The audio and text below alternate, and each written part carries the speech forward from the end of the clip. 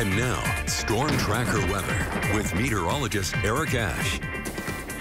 Central mountains, mostly sun, very dry up towards the northern portion of our portion of Idaho that we talk about all the time. Now, the closer you get south, and most activity will be confined south of the Snake River Plain with those isolated, dry, high-based thunderstorms. Other than that, mostly sunny.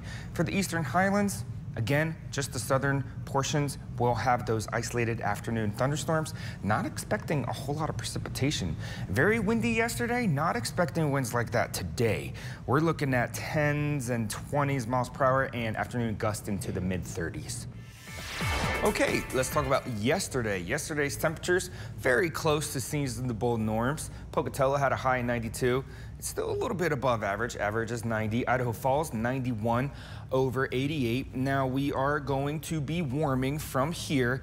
Not as hot as Sunday, but we are getting to another hot weekend like we had this previous weekend, and as we get closer to the weekend, we just deviate that much further from the seasonable norms. So we are getting close to records again. Not as significantly rising as we were expecting last week looking ahead to the weekend, but we are in a warming trend again this week. Today, Snake River Plain, mostly sun. Any activity of that active weather will be confined to that southern border. I'll talk about that in a second. Pocatello and Idaho Falls both have a high of 93. Most of the region, low 90s or the upper 80s. For the central mountains, mostly sun, very dry. The further north you get into this portion of Idaho, the whole eastern half of Idaho, western Wyoming. Highs for the central mountains, mostly in the 80s, 90 for Arco, Challis, 92. Heading east, eastern highlands, western Wyoming. Partly cloudy throughout this neck of the woods.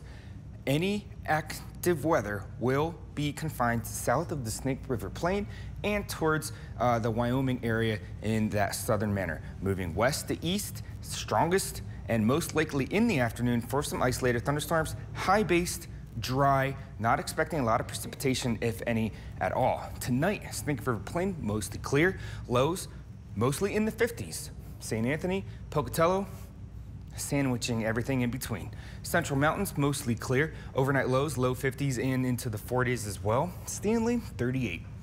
Eastern highlands, partly cloudy, that lingering moisture from the flow that is coming in, and the activity towards the south will have some clouds to remain throughout the evening. Overnight lows, 40s, a little bit in the low 50s. Driggs, Soda Springs are in the low 50s. Now, southeast Idaho, Chevy dealer, 7-day forecast. Pocatello, again, just a few days of dry, not expecting a whole lot of activity. Any activity throughout the week will be confined to the southern portion of Idaho. Again, a hot weekend, another triple-digit day on Sunday, looking at 100 degrees. Idaho Falls, once more, a warming trend, getting very close to 100. Maybe that'll change to 100 in the next day or two. Saturday and Sunday, 99 degrees. Very hot. Rexburg, warming trend. Dry for the next few days. Much more likely to be drier with very little activity the further north we go, because we have that band of moisture for the next few days moving west to east, south towards the Utah border. Most moisture and activity will be confined in the Great Basin area. Central mountains, dry, a little bit of thin clouds, another hot weekend, mid-90s. For the Teton area, just Tuesday and Wednesday, maybe Thursday might change. Afternoon, isolated thunderstorms, very little precipitation, just a chance of a lightning bolt. Just be safe during those times.